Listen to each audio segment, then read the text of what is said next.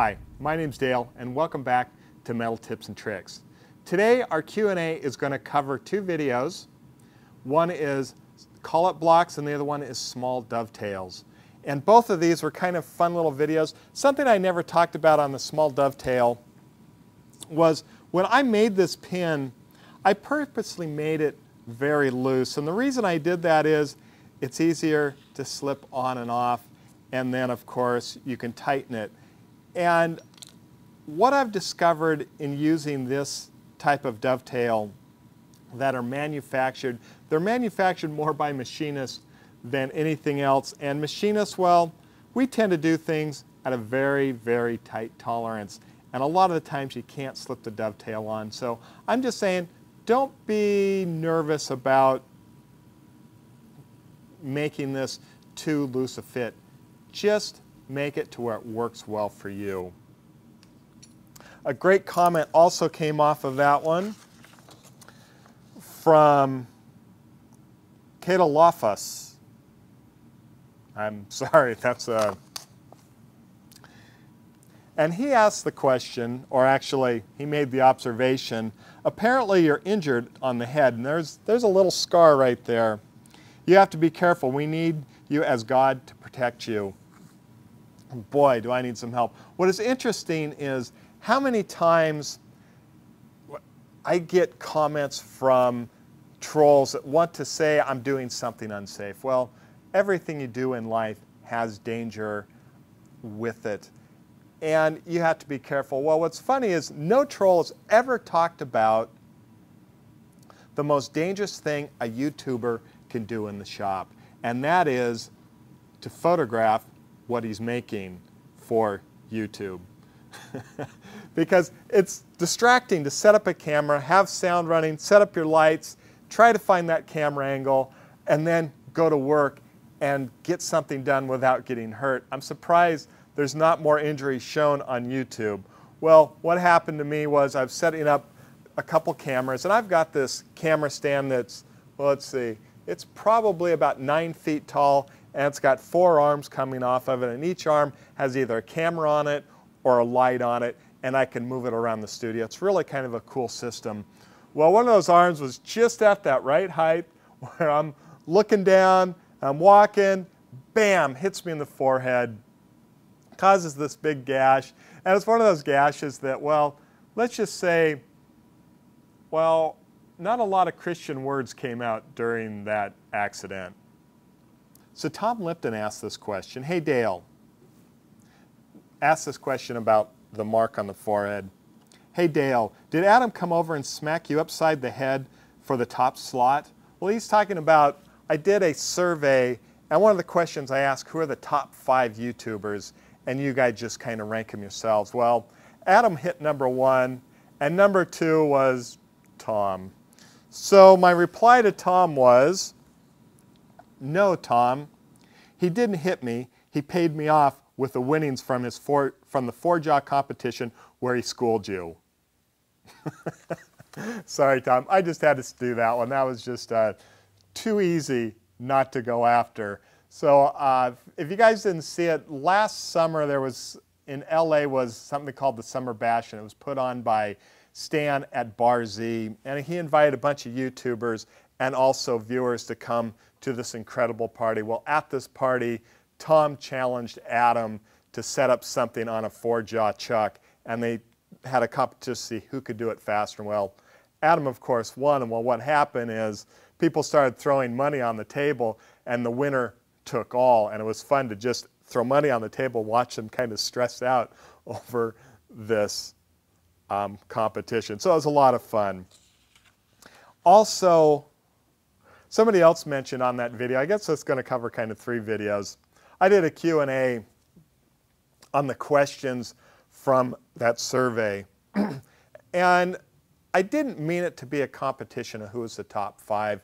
I just meant that as information. Even though it did come out as a competition, that wasn't my goal of it. And remember, all of us YouTubers know each other, and we owe that thanks to Stan over at Bar Z and having that party. And it's been great to get to know these guys. So there is kind of a fun little rivalry between us. But remember, our goal is to grow the metalworking community and make it better. And that's what we're trying to do. So I hope nobody takes too much offense. It was just a lot of fun to put together the competition, which was never supposed to be a competition. So good times. Now let's get to collet blocks. So I did a thing on testing your collet blocks and some ideas of how to use it. And Ray Jones asked really a great, simple question and really to the point. So he asked, no need to tap the collet block down with a soft dead blow hammer. And what he's talking about is when the collet block gets put in to the vise and you clamp it down, is it going to move or levitate or something? And the answer is yes. Do you have to knock it down with a hammer? Well, it matters what accuracy you're trying to get out of the part. In this situation, for what I was trying to do, it was just a representation of what is possible, and to save time, I didn't bring in the hammer to tap this down.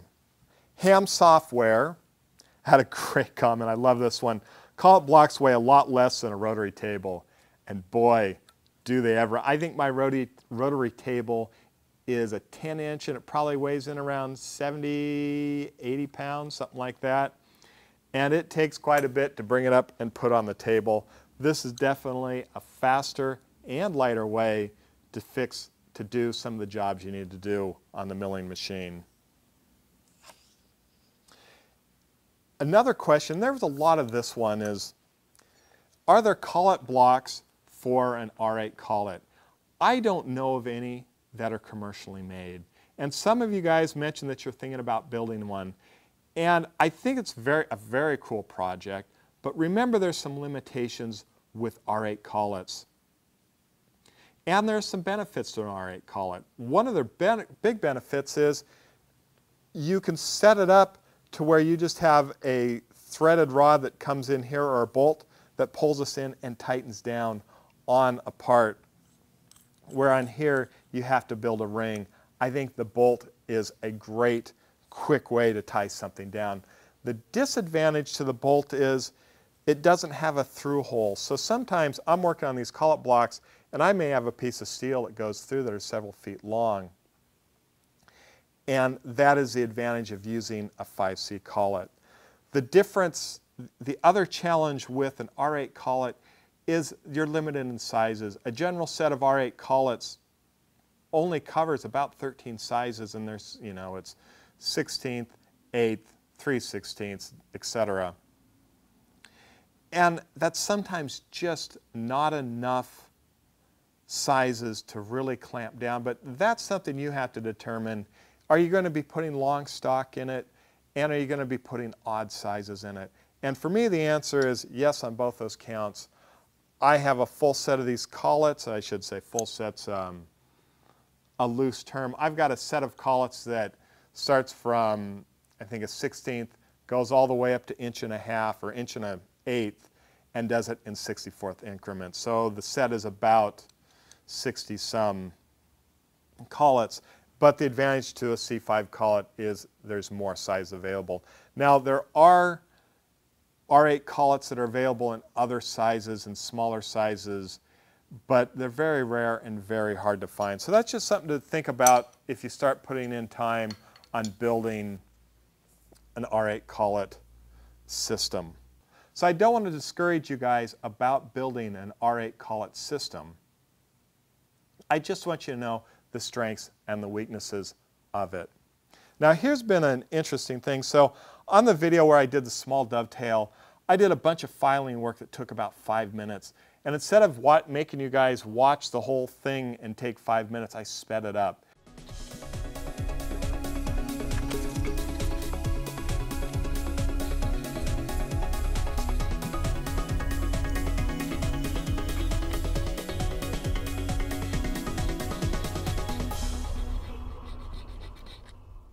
Mike L. asked this question or made a comment. The sped up video section are great.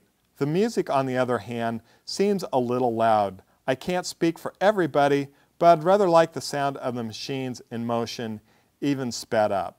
Well, it's interesting, Michael. I agree with you. I love to hear the machines, but when I look at my analytics and watch how people watch my videos. And I watch that very closely because I want to make sure that I'm putting stuff in the video that you guys really like and appreciate. So when I add the music, I add it because when I turn a machine on, and if I run the machine at normal speed, you guys will actually fast forward through it. So I decided I would just fast forward through the video for you of that section. Well, you guys were still fast forwarding through it. So what I did is I added music, and now you guys actually watch the whole fast forward through. So again, what I'm trying to do is make an interesting video for everybody possible. And I really appreciate your comment, and that's actually why I read your comment, because it's valid for me to understand what you guys are thinking. But I also look at my analytics, and I have to bring both those pieces of information together to try to create better videos for you guys that you want to watch more. Now for you guys wanting to know who's going to be the YouTuber of the week.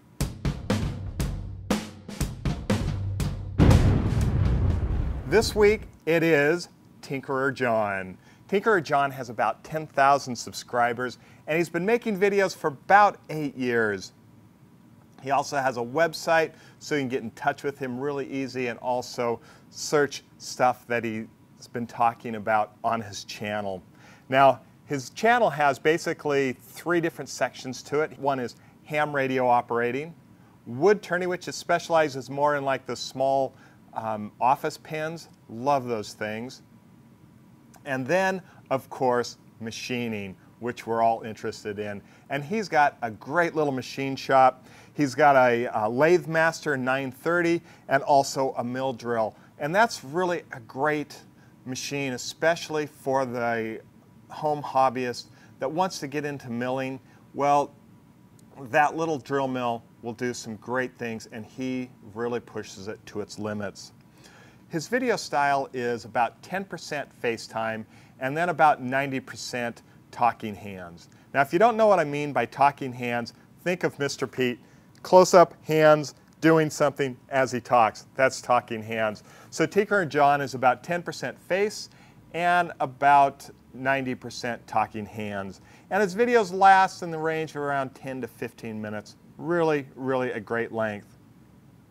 And his videos are, his metalworking videos are project videos and also talking about making machines and tooling. He's got this one project right now he's working on. It's a Stewart 10V steam engine. Right now it's up to 54 parts. So what that means is he really takes the time and goes through the details of making this V10 engine, or actually it's not a V10 engine, the Stewart steam engine, which is a model 10V. And I really appreciate that kind of detail, so there's no questions asked. When he shows you how to do it, he shows you in great detail. So I want you to go check out TinkerJohn. I think you'll really like his channel. Hope you guys enjoyed this video. Please give me some thumbs up if you did. Also, give me some of your comments. I'd love to hear from you. I do read them all. I try to reply when I get time, so excuse me if I don't get back to you as fast, but I do try to get back to you. All right, till next time, go out in your shop, build something cool. Thanks.